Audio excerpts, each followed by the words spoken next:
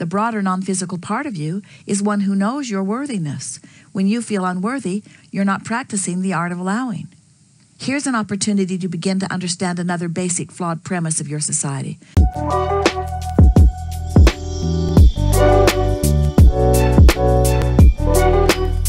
What's up, guys? Namo Himalaya. Stephan Piel from Shared Reality here to help you make your life a little more enjoyable and a little more meaningful. And today I'm going to do that by taking you through Abraham's 22 flawed premises. Don't be turned off by the number. I'm going to break it down into separate videos so you don't have to sit through one super long one.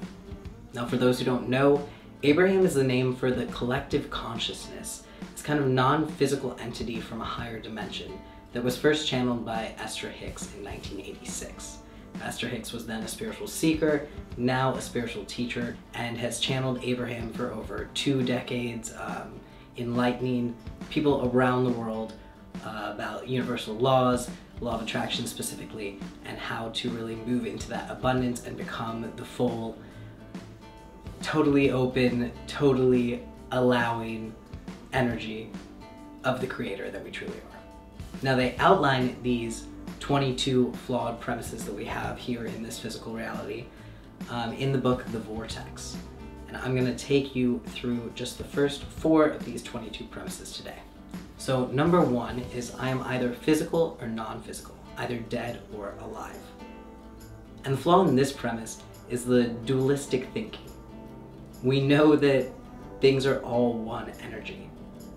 It all moves through the same life force that is moving through source energy, is moving through you, is moving through me, is moving through every single person, every living thing on this planet. We are not a soul trapped within a body. We're a body living within this expansive soul. So we are both our higher self, source energy, and our physical bodies. We're not either or. You know, law of attraction, we always want both and thinking, not either or, because it doesn't have to be a one or the other. So number 2 is about parents, but it can really be applied to any authority figure that's trying to exercise control over your life. And that flawed premise is that my parents, because they were here long before I was born, and because they're my parents, know better than I do what is right for me. Now, you did not come onto this planet, did not manifest in this physical reality to carry out anyone else's will other than your own. You know, when it feels bad to be discordant with your parents, when you're fighting and you're clashing and you want different things, it feels badly because you're misaligned with your true intention. You know, you could be doing all these things to try and please them, to try and live up to their expectation, to try and live a life that fits within their standards of what they think is right and what they think success looks like, and feel miserable because you're so misaligned with your true calling, with your higher self, with that purpose, with what you know is right for you. And yes, we respect them and honor them and thank them as elders for coming before us and for teaching them what they knew and knowing that they did the best that they can with the knowledge that they have, with the level of consciousness that they have. But knowing that it's your job to grow beyond that and to not have to be restrained by that. Because the best thing you can do for your relationship, your familial relationships, as well as any relationship, is to live in accordance with your highest self. So know that even if you have kind of a tumultuous relationship with your parents or with some authority figure, that you both did kind of choose to be in this tango because you knew it would help you grow as creators. Because every time you encounter something that you don't want, some negative experience, you're launching a rocket of desire for the opposite.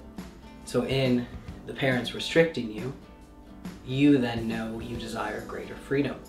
You know you want to treat relationships with boundaries that may feel less restrictive. You know you don't want to exercise control over anyone or have anyone exercise control over you. So this is why we have these clashes in our life, to teach us what we do desire. And we knew coming into this physical reality that that would be the case. We knew that there would be such diversity of thought and such clash of opinion that we would be exposed to all these ways to expand. So every time we're exposed to a new thing, that expands our higher self. That source energy flowing through us expands. And if we don't embrace that and allow that expansion, that's when we start to feel the discord. We start to feel unaligned, start to feel negative. So always check in with yourself to see if what you're doing is in alignment with who you are in this moment. Because no one else can make that decision for you. No one else knows what's best for you. You know what's best for you, through and through. Flawed premise number 3, and this is the one I probably see most often, at least in these top 4, is if I push hard enough against unwanted things, they will go away. You see examples of this everywhere. People trying to persuade, people trying to coerce, people trying to get people under their side, rally them towards their cause, affect some change, make some influence. You know, people think, oh, if I get the schools to ban this, if I get this outlawed in my state, if I just make sure no one can say this word, no one can talk about things, if I don't have to see it, if it's out of sight, it's out of my mind, I won't have to worry about it. But this is such a flawed premise because it's the idea, well, there are actually 2 very big flawed premises in it. One is the idea that anything else in your environment has an effect on how you feel. That's just not true. We think in cause and effect. We think in this physical reality, oh, this person's annoying me, thus now I feel badly, and if they would only change their behavior, then I wouldn't feel badly. But that's not how it works. We are responsible for our own emotions, only ourselves. We need to find out how to be peaceful, how to be loving, how to carry this compassionate, open, blissful, joyful energy in every situation, and that will attract in what is meant for us. We can't change another person's behavior. The only thing you control, the only thing you can control is your own reactions and your own feelings. If people, there are always going to be people that annoy you. There are always going to be clashes of opinion. There's always going to be diversity of thought, because if there wasn't, it'd be a boring ass world. And because people are such unique individuals and such unique creators and all came to create their own life in this physical manifestation, no one's ever going to agree on the same thing. The other flawed premise of this is that it tries to be exclusionary when we live in an inclusive universe. And this means you can't think your way out of things. You can't think things away from you. Because what you focus on expands. Where your attention goes, energy goes. And that's gonna just make it bigger and bigger. This is why we're always solution focused, not problem focused. Because you focus on the solution, you find a solution. You focus on the problem gets bigger and bigger. And so when you're pushing against these unwanted things, you're putting all your focus, all your attention on what you don't want. And what's that do? Like attracts like. That which is onto itself is attracted. Is that the long-winded one? I never remember. It always sounds very antiquated language. But that which is likened to itself is drawn. We all know like attracts like. So if you're focused on the negativity and on these things you don't want, even if you're trying to find ways around them, push them away, it's just not going to work, because you're always going to make that obstacle, that enemy, bigger and bigger by virtue of focusing on it. Because we live in an inclusive universe. That means what you put energy towards is what's going to be included in, they call it the Vortex in the book that I got these premises from, but just in your environment. What shows up in your reality is a direct result of your thoughts. So anything included in those thoughts is in some way going to be manifested in your life, whether you want them to or not. So never focus on what you don't want. Never focus on the problem. Always stay solution focused. Remember, whatever you include in your thoughts is gonna make an appearance in your reality. And last but not least, for today's premises, we're gonna go to number 4. I've come here to live the right way of life and to influence others to the same right way of living. Now, spoiler alert, there is no right way of life. There just is what is. There's always light and dark, always good and evil, always these dualistic perceptions you can put on things, right or wrong. But things are always balanced. It's It's all one energy. It's all the same energy moving through every decision, moving through every parallel, moving through every right and wrong, every dark and light, every good and evil is all the same energy. So first off, there is no right and wrong. We need to get rid of that feeling, get rid of that dualistic judgmental thinking. And secondly, we are not here to control anyone else. We are not here to influence them, to get them to live in the way that we think is proper, that we think is right.